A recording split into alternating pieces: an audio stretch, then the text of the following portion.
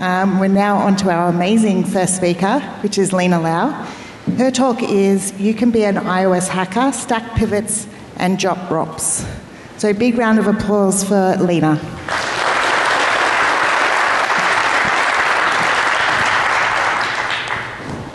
Hello, hello, hello. Okay.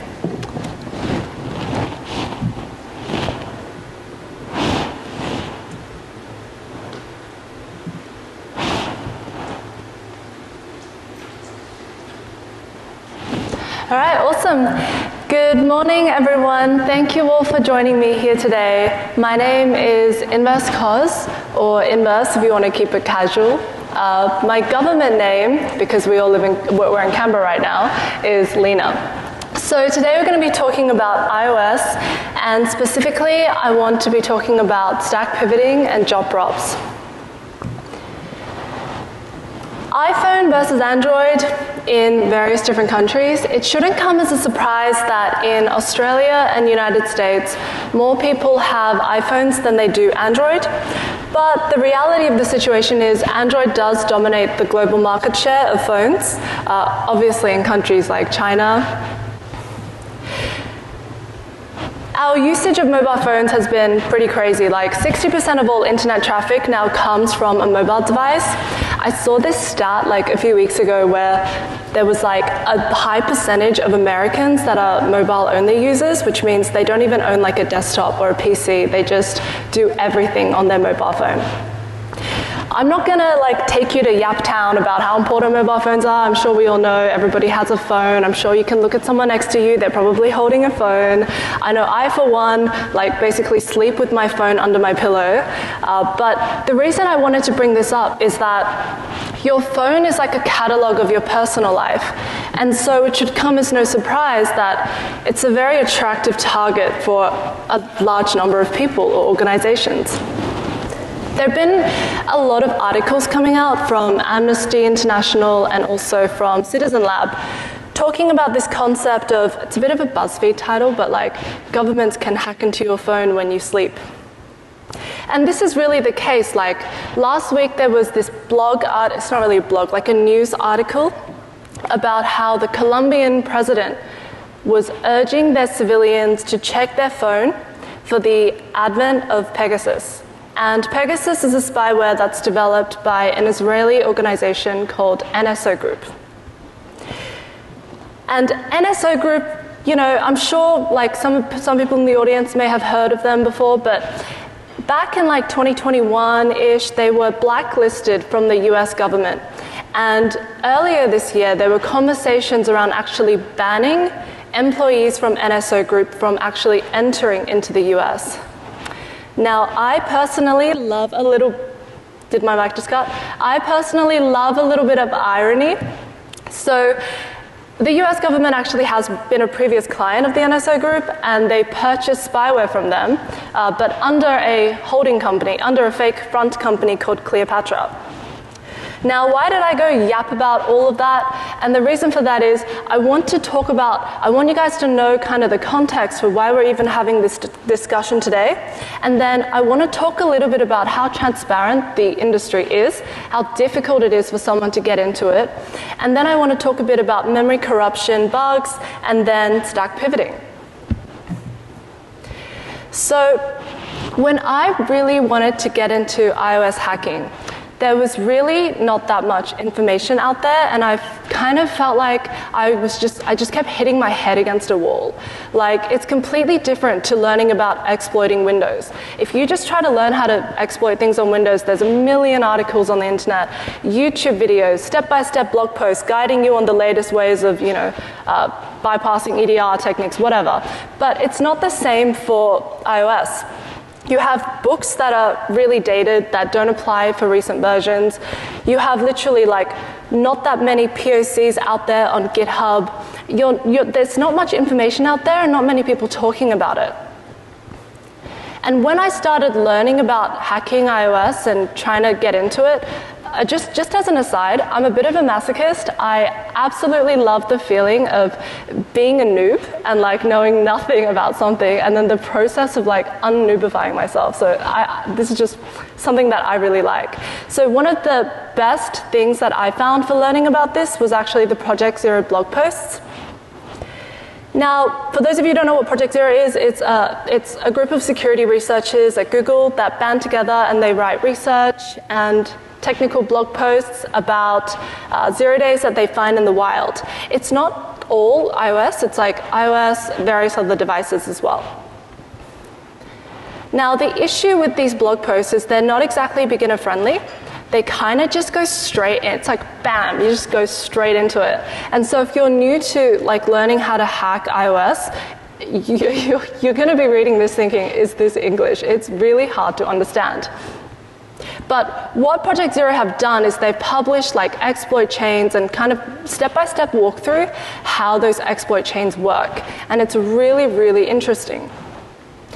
And I wanted to bring up this tweet, Zeet, or whatever the term is, that Valentina put up, which was, to her follower list, what percentage of software developers do you think can read a Project Zero blog post and actually understand high level, or just like a little bit of what's going on?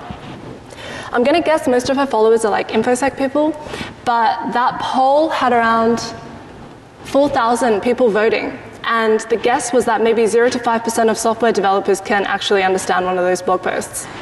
I do have to shout out that like the Venn diagram cross-section of software dev and InfoSec isn't exactly like one-to-one crossover.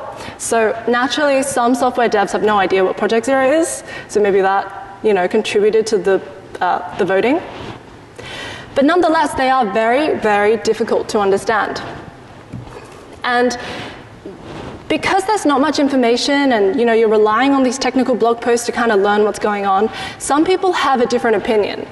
There was this blog and tweet that was published a few months ago by someone called Michael. I don't know him personally. But they wrote a blog post that Project Zero should actually stop publishing these blog posts altogether. And their reasoning was because Project Zero published a series of 0 days found in the wild blog posts, etc., and that led to burning a 9-month-long counter-terrorist operation that was being run by a US allied government. So it was a 9-month-long government operation, something to do with counterterrorism. And because Project Zero came out and published the technical details of that particular exploit, it resulted in them burning that operation.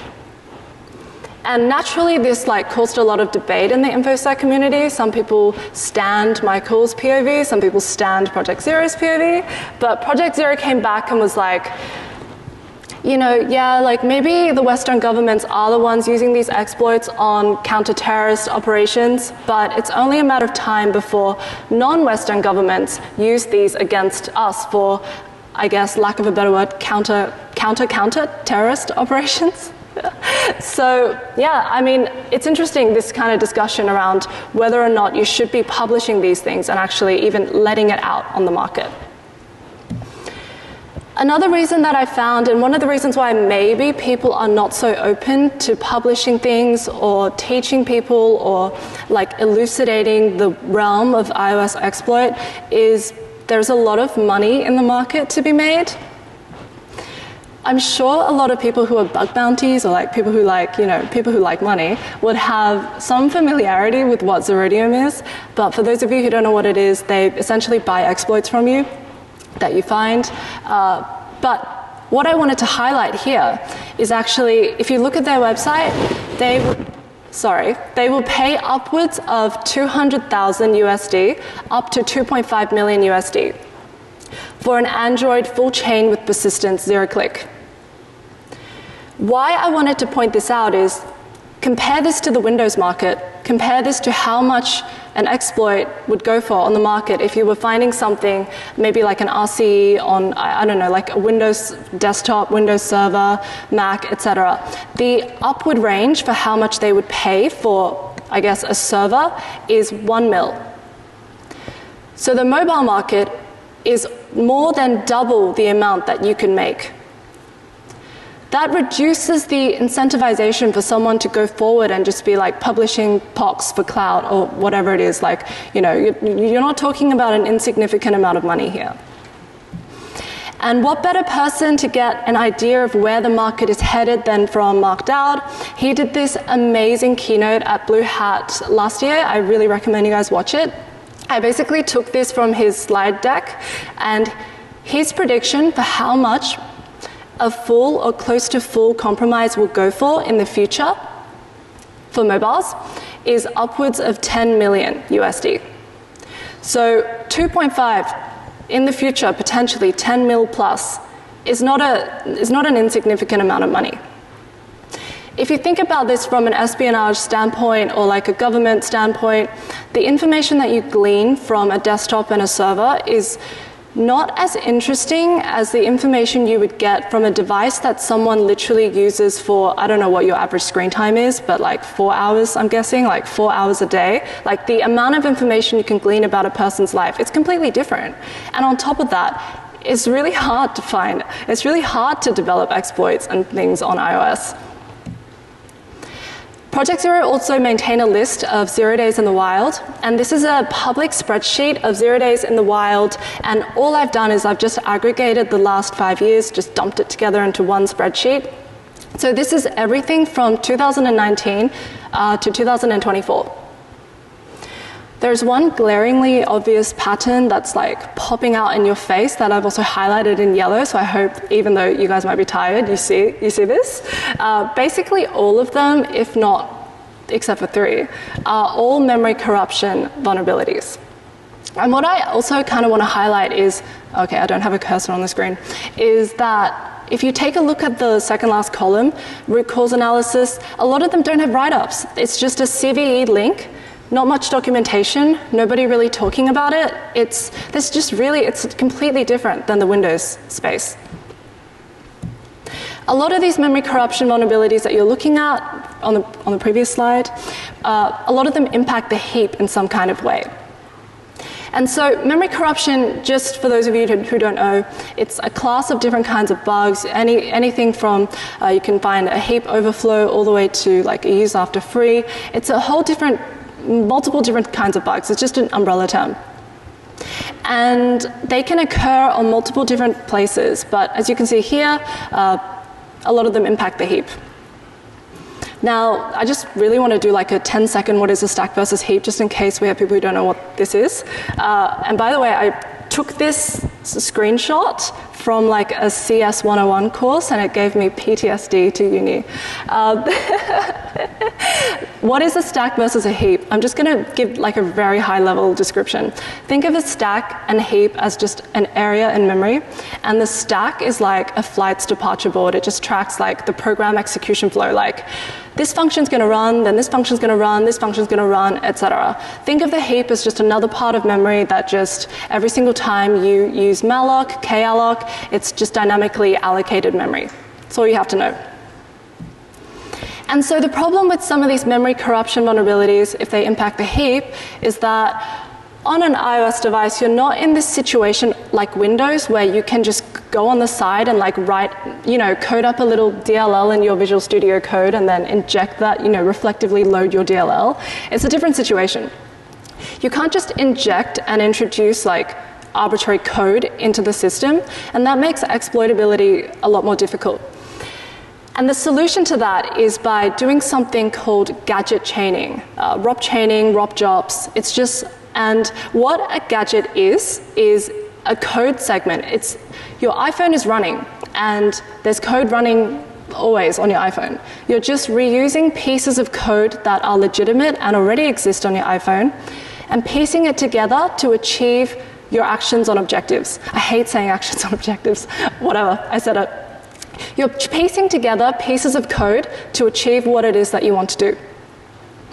But the issue is if you have some kind of control over the heap, you're not in a state where you can just chain like a full stack of ROP chains, because the function's going to execute, it's just going to jump back into the stack. And so you have this next problem of how do you chain mass amounts of gadgets on the heap? And one of the solutions to solving this is a technique called stack pivoting. And how stack pivoting works, and I'm just going to pull this nice diagram back up again, is at the top of the stack, there is something called a stack pointer. It's not that complicated. Just think of it like a finger pointing to the top of the stack, like, hey, what's up? The stack's here. And all it is let's just say, you see the stack, you see the heap, you introduce some kind of attack, you maybe do like a heap spray, you spray a bunch of objects into the heap, you have something sitting in the heap. All you're doing as the attacker is you're manipulating this stack pointer to point to a heap address that you want it to point to. So the program now thinks, oh, what's up? The heap is now the stack. Like, you've just tricked the system into thinking the heap is the stack. Then, from this point forward, you're in a position where you can do your evil actions, and these evil actions can be things like setting up a bunch of gadgets now on the heap. And then after you do your evil things, you can then have to restore the stack pointer back to the stack. Because, your girl's not going to just let the stack pointer stay pointing at the heap for the rest of the, for the situation. And yeah, so voila, you point the stack pointer back to the actual stack. That's basically like the TLDR of what this talk is about. There's so many benefits of doing stack pivoting, like, you have better control over what you're doing. You're in a situation now where you can chain multiple amounts of gadgets on the heap. You're not faced with things like stack protections. And just as an aside, I hope you guys are playing the game Deadlock. I'm obsessed with this game right now. I want to jump into some examples of stack pivoting, I guess, in the wild, where security researchers have published stack pivot chains, and I'm just going to show you literally every single example I could find on the internet. There's not that many. The first one is from a Project Zero write-up. It's a remote iOS exploitation. This was 2019. It starts off with a heap spray. They're just spraying objects onto the heap, then they trigger the vulnerability, and then from there, they want to set up a ROP chain. What that means, again, is just reusing code on an iPhone and in a creative way to achieve your actions and objectives by stacking them one by one. So then to do that, they move forward into performing an actual stack pivot, and then they implement their gadget chain, or ROP payload. I kind of have to talk about this a little bit because we're going to start going into some assembly. So I'm not going to talk about every single register in iOS and really cover it. This is just the bare minimum that you need to know. A register, think of it as just like something that holds some kind of value. And that value can be like a memory address, it can be like decimal, it can be ASCII, like just holds some kind of data. And there is like X0 all the way through to X28, and these registers just hold some kind of data. X16 is a bit different, that holds syscalls, but you don't really have to know that for this talk. And then the only other three that you really need to know for this talk are X29, X30, and X31. X29 is the frame pointer. It just points to the stack frame in a function call. X30 stands for the link register, and every single time you run a little function, like your program function, and it hits return, the return will jump to the address stored inside X30, the link register. And then the last one, the stack pointer, is just what we were talking about for the previous slides. It's just the finger pointing to the top of the stack. Now, you are going to have to read assembly. There's no escaping this to perform this. I think assembly maybe puts off a few people because it's like just looks like a nerd in a basement. But once you get over the unapproachable vibe of how it looks, it's so much easier than learning another language. It's not as difficult as how it looks. I do think it's prettier than C++ though. No offense. So this particular stack pivot chain from Project Zero went on for 6 gadgets long. And I don't have a cursor, but you can see just the starting gadget, what gadget 0 looks like. The next example I could find on the internet was from Alibaba Security. And this was from a blog post they posted on Medium. This is a pretty old blog post. But their stack pivot chain was pretty short. It was just 4 different gadgets long. And it's really succinct. It gets to the point. Just so that we kind of get used to looking at assembly, the actual pivoting is happening on the third square. I should not call that a square, it's a triangle, not triangle, it's a rectangle. The third rectangle, where it's going move SP x2. Pretty simple to understand. It's just moving the value stored in x2 into the stack pointer. So now the stack pointer goes, oh, hectic, the heap is now the stack at this address. Awesome. That's literally it. Yeah, interestingly enough, I could not actually find any other example published on the internet. There's like the only two. I guess, I can't really speak to why that is the case. Maybe, I have some guesses, like maybe people don't want to publish their stack pivot chains because if you publish an entire stack pivot chain, it can be reused by other people and their exploits, and maybe you don't want to help them because, you want that money, you want that bag. I don't know. I don't know what the psychology behind it is. But this is kind of how we start doing it. I call this like the jigsaw puzzle because I really like jigsaws and I enjoy doing this because this to me is the same thing as doing a jigsaw puzzle.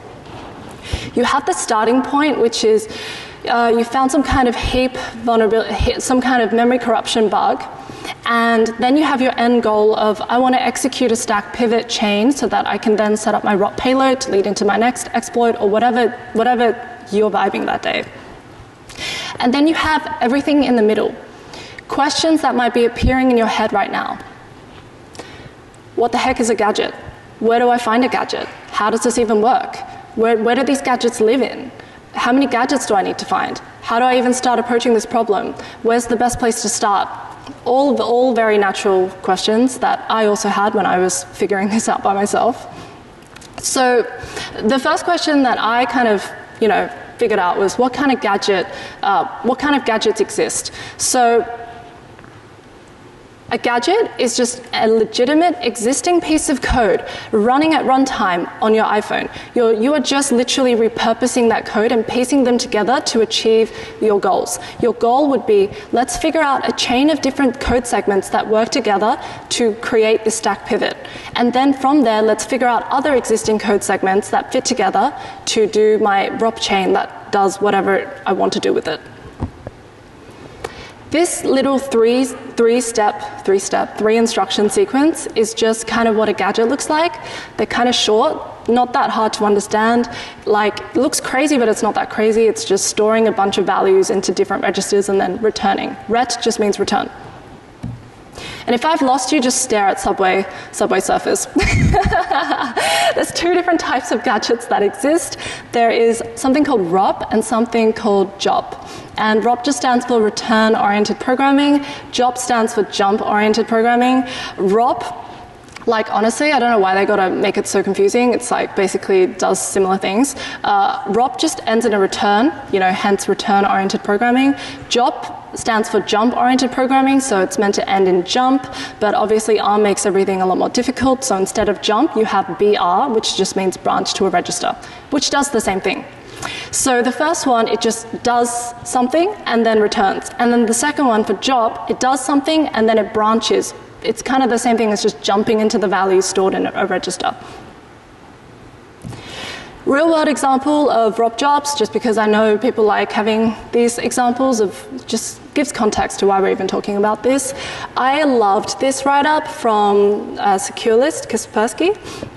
So one of their security researchers was targeted, and they were targeted with a zero-click exploit where they received a PDF file, and just in how that PDF payload was rendered, it led into this series of exploits being chained up. The ROP JOP component part of this, you can see I've highlighted in a cute purple color. Don't know if that's purple or pink. I've highlighted there. So attackers create an iMessage account, they send this person a PDF file, the payload's in the PDF file, how it's rendered exploits this particular CVE, then it leads into a ROP JOP. That ROP JOP sets everything up, so that leads into the next exploit, which is a PAC bypass, pointer authentication codes, just a mitigation on iOS, and then from there a series of other exploits were chained. I want you guys to see that when you are sitting in a situation where you are exploiting iOS, it's not as simple as let me just find one CVE and that one CVE is is going to just get me RCE on the system or root the system. It's not, that's not a feasible way of seeing the situation. It's really complex. Exploits are chained, and then ROP-JOP is just a technique. ROP-JOP, stack pivoting, it's all just a technique that facilitates your ability to craft these exploit chains and, hopefully get more reliable. And so our goal is we want to find a sequence of ROP-JOP gadgets that allow us to perform this so-called stack pivoting. That's our end goal. And just to warm us up a bit, I want to go and look at this Alibaba example. I think that this example is an example of an elegant stack pivot chain, but not highly effective now because these gadgets don't exist.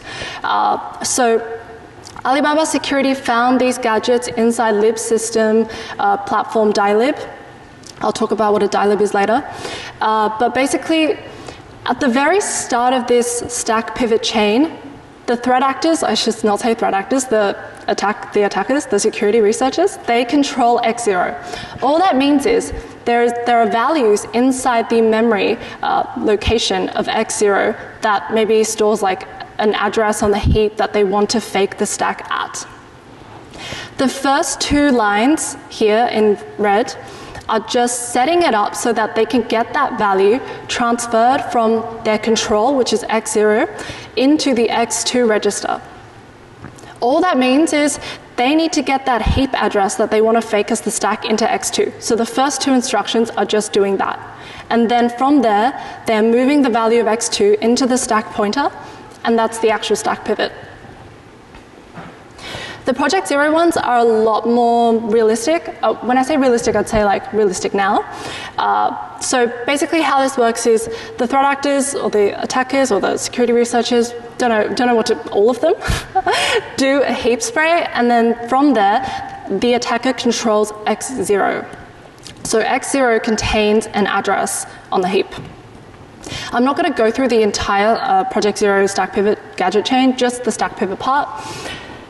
And I've abstracted this heavily to not freak people out. So at the very end, the first instruction looks crazy, but all it's doing is just think of it like pushing things onto the stack. It's just going, put the value of X8 and X1 onto the stack. Just push this crap onto the stack. And then the next gadget just pops it off the stack into X29 and X30. Pretty simple to understand. Just putting values onto the stack, and then putting those values into X29 and X30, which we know are the frame pointer and the link register.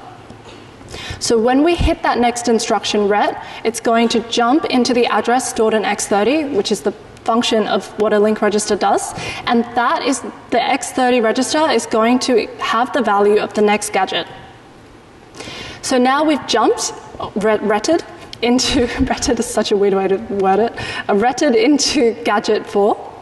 And then all that's doing is taking the value of X29 and putting that into the SP register, stack pivot, a stack pointer.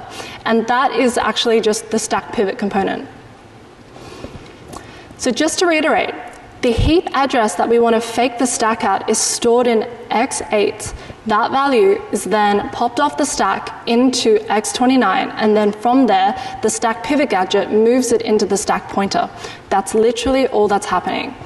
But a very logical question you might have is, at the start of this execution flow, we know that the attackers control X0. So how do you go from controlling X0 to getting something into X8 and X1? And that's where you have to find other gadgets, and this is why I call it a jigsaw puzzle, to fill in the blanks to lead you to that point. I want to show like a very high-level diagram of how this would work, because I think a logical question at this stage would be like, you find these gadgets, but what do you do with them? Like, how do you put them in memory, or what does it look like? So this white square, I keep calling it a square, this white rectangle is just memory. And this first memory is just the address 0x_leet. And the register X0 is currently pointing to that memory region. Let's just pretend this is a heap. Let's say you as an attacker just does like you as an attacker did a heap overflow. English is not my first language. You as an attacker did a heap overflow, and let's just say you overflowed it with 41s, with A's. And then instead of doing that, you might want to manipulate your payload. So instead of A's, it's just gadget 1's address, gadget 2's address, maybe some rubbish, gadget 3's address, so on and so forth. And so what this would look like in theory, this is like a very TLDR version of it, is maybe at the current address of where X0 is pointing to, you have gadget 1's address, and then gadget 2, and then some rubbish, gadget 3, then you have your stack pivot gadget. So what these 3 gadgets are doing before the stack pivot gadget is setting up the registers so the stack pivot gadget you chose works. And then from there, let's just say, like you probably wouldn't be right after it, you set up your ROP chain. A logical question now is, okay, but you know, Lina, you mentioned the heap, you can't just be ret on the heap. How do you then execute all these gadgets before you even do a stack pivot? And that's where the concept of something called a dispatcher comes in. Let's just say we're trying to execute gadget 2 all the way to the stack pivot gadget. How are we supposed to jump across this space and get this to run? And that is the concept of a dispatcher, and all it is just a fancy term for a different kind of JOP gadget. This is a very simplistic example of what a dispatcher might look like. You have X0 register storing the address of something, of a gadget. And you want to now execute this particular stack pivot gadget that is stored 24 bytes after the original position of what X0 is pointing to. So what you would do is, in this particular gadget 2 address, you would put a dispatcher gadget. And all the dispatcher is doing, and all this assembly is doing, is it's just going, X0, don't want you to point there anymore, point X0 plus an offset of 18 hex, which is 24 bytes. And that's your new value. So now X0 no longer sits there, it's pointing to here. And so the next instruction, where it goes branch to register X0, is going to read the value stored in X0. And because we've gone X0, you don't sit here anymore, you sit X0 plus 18 hex, which is 24. You sit here, the value that we're jumping to is the stack pivot gadget. So that's how you navigate kind of getting your gadgets to run. This is another diagram of how this would kind of work. I just kind of want to walk you through this so it's like drilled into your head. Let's just say you do like a heap overflow, you've got your attacker payload, you've got all your gadgets, gadget 1, 2, 3, rubbish, another gadget. All of that's sitting in a dispatcher table. And let's just say, like for this example, your first gadget's a dispatcher.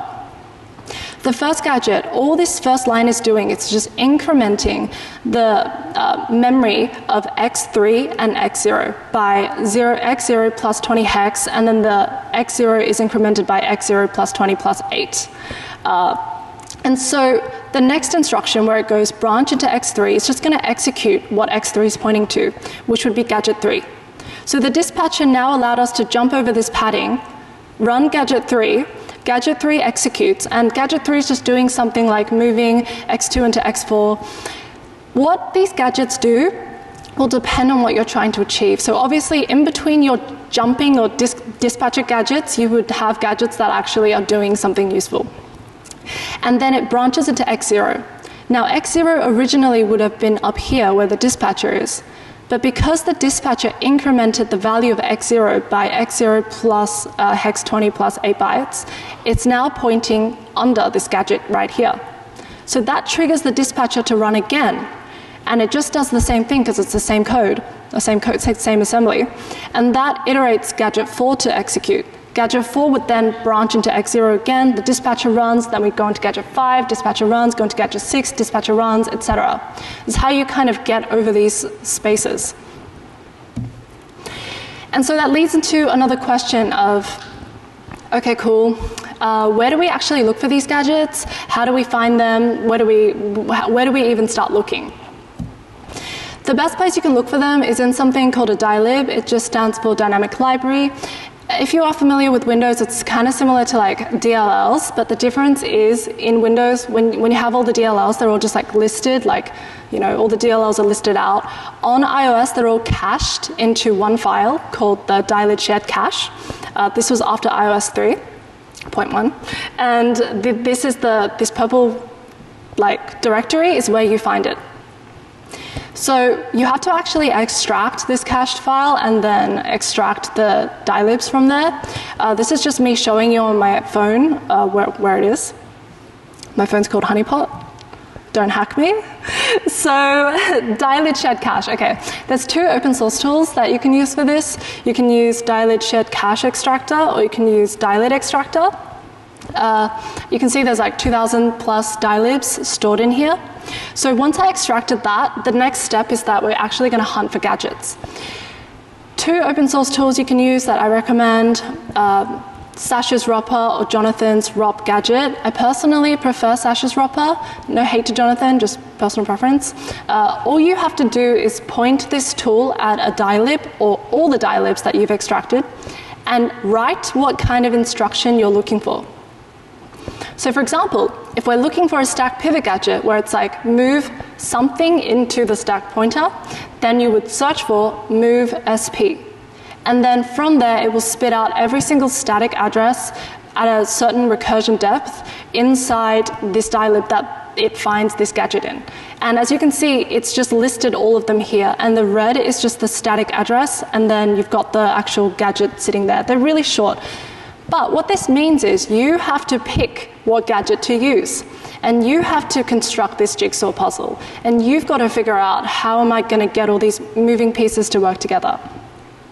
Another thing to note is, like, you're not going to just copy paste this address and use it. It's a static address. You have to calculate it at runtime where this actually sits. So I want to talk a little bit about this, the conversation between elegance and effectiveness. The Alibaba pivot chain was really elegant, but you know, that gadget doesn't exist anymore. iOS developers should touch grass.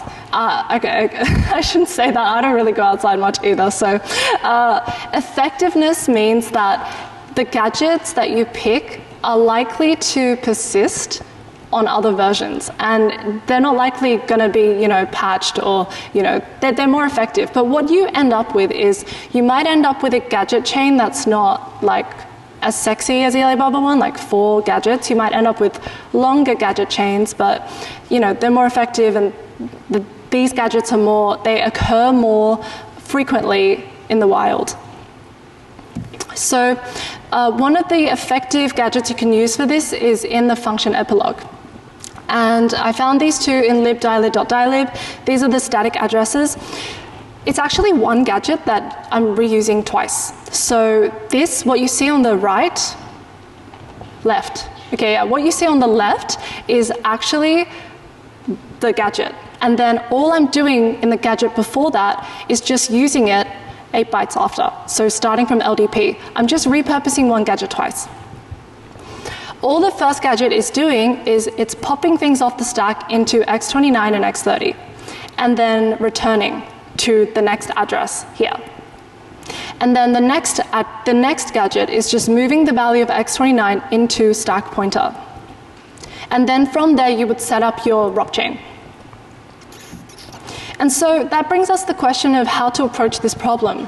And look, everyone has their own vibe on how they do things. This is just my personal opinion. I think it's easier to work backwards. So you start off at the point where you control x0. And I just realized someone might be asking, like, why do you start off with controlling x0? The reason for that is, after you perform dynamic memory allocation, like let's say you do like a malloc, x0 will contain the heap address where you've just allocated that memory in. So if we work backwards, it makes everything easier, because you've got the starting point of some kind of control over x0, and then you've got your end goal of, I want to do a stack pivot. So once you have the stack pivot gadget that you've chosen, all you have to do is fill in the blanks and manipulate the registers, find gadgets that manipulate the registers in a way that allow you to achieve your end goal. Whereas if you do not start off with your stack pivot gadget, and you just start off with controlling x0, who knows what fairy tale land you'll end up in, and you're probably going to spend a lot more time filling in the blanks. So let's work backwards a little bit. The last one we saw pops things off the stack into x29 and x30, but then the next logical question would be, how do we put something onto the stack? And so this particular instruction, STP, essentially achieves something similar, it pushes things onto the stack. And this one is found in libsystemc.dylib, and all it's doing is it's putting the values inside x1 and x2 onto the stack. Now, there's all these other instructions in there, and this is actually something I want to say, is when you are constructing a gadget chain, we don't live in this wonderful land where everything is like perfect and there's no superfluous instructions. You might have gadgets that have other instructions, assembly instructions in there that mess up your registers, introduce random other registers, do some kind of rubbish, and then messes up your chain. And then you're going to have to find gadgets that clean that up or deal with it or select other gadgets. You know, it's not as straightforward as A to B, and sometimes gadgets that you want to exist might not exist. And so that then, working backwards, brings us to the next problem, which is we've put these values onto the stack, you know, but how do we get the values from x0 into x1 and x2? How do we do that? And to answer that question, this is what I've come up with. So gadget 2 and gadget 5 do exactly that. Gadget 2 allows us to write a value into x1, and gadget 5 allows us to write a value into x2. But here's the kicker. They're not really touching x0. They're writing these values from x8 plus a certain offset in hex. And so how do we go from controlling x0 to x8? And this is kind of design choice why I chose these two gadgets, is because both of them are reading from x8, which means it only adds one level of work for me, where all I have to do now is find a gadget that allows me to write the value of x0 into x8, which is what gadget 1 will be. And then from there, for me to iterate through these various gadgets, I just have to fill in these question marks with dispatcher gadgets that allow me to kind of get to the next gadget, so on and so forth.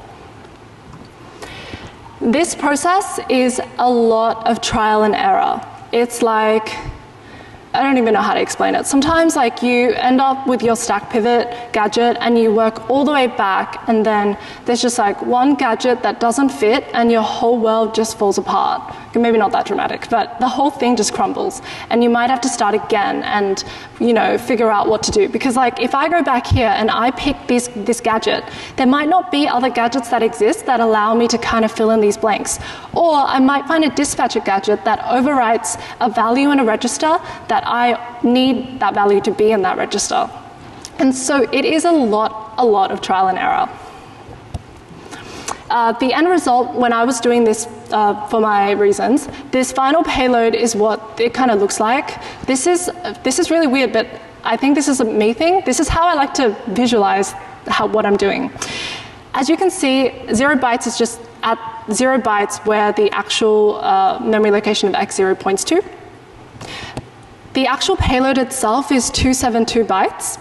The fake heap, or the fake stack in the heap, starts here at 304 bytes onwards, and that's where I set up my ROP chain. But what I want to point out here is that my gadget chain was 8 gadgets long.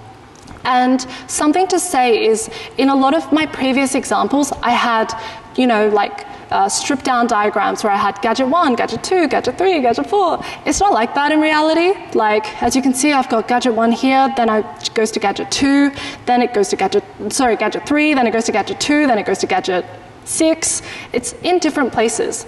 And the reason why that might occur is maybe selection of what your dispatcher looks like. It could be a multitude of other reasons. But this is what my resulting payload looks like, and all these other things like x81 is just how I track what is stored in each register. So I like to I do things very visually. And so takeaways from my presentation. I want to highlight exploitation, hopefully you can gather, is extremely difficult, and it's very, very time consuming. You are going to have to read assembly. The heap is unpredictable, and oftentimes your exploit may not run correctly 100% of the time. There are ways to improve the reliability of it. And maybe there's a good reason why there isn't that many POCs out there, why there aren't that many blog posts out there, why there aren't that many people talking about how to exploit iOS. Firstly, there's the money component, you know, potentially $2.5 million, internet clout, you know. Or there's also the added component of humanitarian reasons and where your ethics stands around who would this exploit obviously be purchased by the government, who would be the end target of that. A lot of reasons around that. But because of that, and because there's not that much information about it, it's so hard to get into, and that makes it really hard to defend, because in order to really defend something or be able to detect something, you kind of need to know how everything works. Like, even when you're doing incident response, like, you really want to know how the attacks actually work. It makes you better at your job. And that's one of the reasons why I wanted to talk about this today. If you really enjoyed this talk, I have an entire course on iOS exploitation. We actually reconstruct exploits. One of them is the forced entry exploit used by NSO Group. But other than that, I want to thank you all for your time today. If you've got any questions or anything, I'll be outside, I'll be around during the break, and you can always hit me up, preferably on Discord or Twitter, on X. I'm chronically online, so I'll definitely be around. But thank you guys for your time.